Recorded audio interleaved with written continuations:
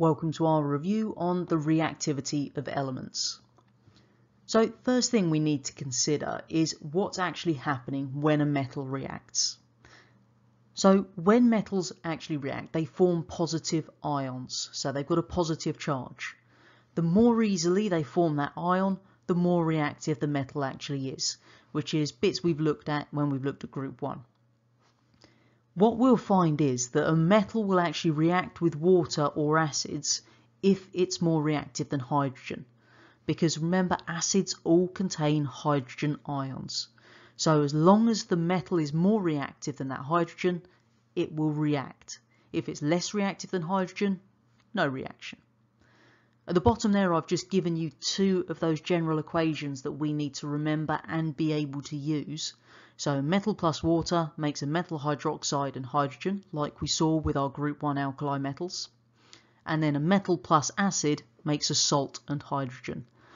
Make sure you do know those general equations, and you can also write the names of salts when you're given the name of an acid and a metal. So if we wanted to actually work out the rate at which our reaction was occurring, if in the chemical reaction we're producing a gas, then the volume of the gas we make in a given time can be used to actually work out the rate of that reaction. Because all you do is the volume of the gas divided by the time, and that gives you the rate. Remember, the faster the rate, the more gas we're making in that same time frame. And one of the best ways and the most accurate ways to collect gas made in a reaction is using a gas syringe. So if ever they ask you to suggest an improvement to any chemical reaction that produces a gas, then we will use a gas syringe to collect it. Just as we saw when we looked at the halogens and their displacement reactions, we also have a displacement reaction that occurs with metals. So in our displacement reaction with metals, a more reactive metal will displace the less reactive metal from solutions of its compounds. On the right, you've got the reactivity series there. So at the very top, we've got our most reactive, which is potassium, and then we work our way down through the list until we reach our least reactive, which is our platinum. So I've put hydrogen in there, which isn't a metal, but it gives you that little reference point to know what's going to react with water or acids. Because remember, if they're more reactive than hydrogen, so the ones above it, then we will see a reaction. If they're below hydrogen, we won't see a reaction. We do need to be able to write the balance symbol equations for these displacement reactions of our metals. So I've given you an example at the top there of copper reacting with silver nitrate.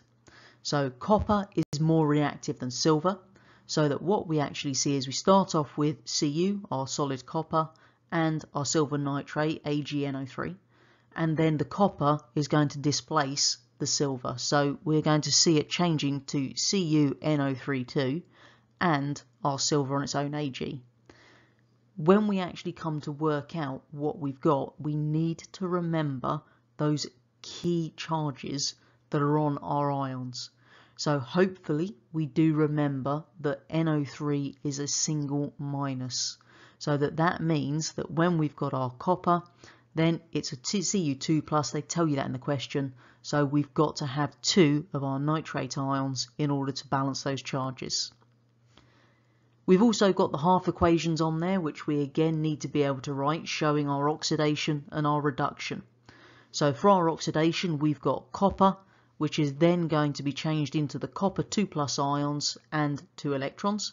And then the reduction is where we start off with our silver ion, so Ag+, and we then add an electron to it to make silver atoms. So because we've got both reduction and oxidation occurring, then this is another example of a redox reaction.